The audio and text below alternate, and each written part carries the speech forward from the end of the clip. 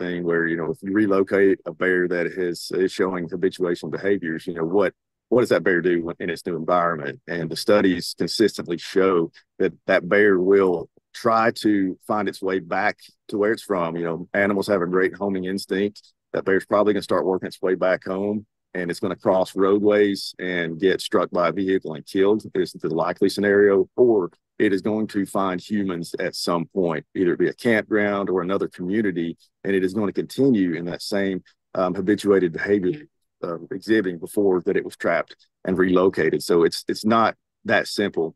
People say that. We see a lot of social media messages and comments. Why don't they just trap the bear and take it back to the Cherokee National Forest or take it back to the park? Well, there are pretty vast areas of land here in East Tennessee, but you can't take one far enough away here in East Tennessee that it won't at some point find people wherever that it goes, or it won't start working its way back home. So it's just not a good option to relocate that bear. So, but the best option is to avoid habituating them to human foods to begin with. That's where we need the public to cooperate with us in this mission. And it's just so tough in touristy areas like Sevierville, Gatlinburg, Pigeon Forge, leading over into towns. And there's just so many people. There's so many restaurants and cabins and chalets. There's just a constant food source and a constant influx of people. And unfortunately, a lot of times the tourists and guests are the ones that engage in these behaviors, because I think in their mind, they're only there temporarily. It's not going to be their problem once they leave. So they can feed these bears. They can get their selfie, their videos, this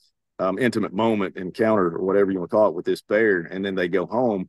Well, the people that come in behind them, they may be more responsible, and they're the ones that end up having to suffer or deal with a habituated bear because of the actions of people before them. So it's kind of a pay it forward mentality. We need residents and guests and visitors of Tennessee to all cooperate so that we don't have to trap and euthanize bears. I mean, it's the symbol of the Smokies. It's one of the greatest things people come to see, and I get that. But we don't want to see bears in the environment where they are eating human foods or dog food or cat food, birdseed or whatever. We want to see them in a natural setting, like when you get up into the park and you see them crossing a field and you see them in a tree eating nuts or berries. That's the kind of bear sightings that we want people to see, not ones where bears are approaching people and making contact with them.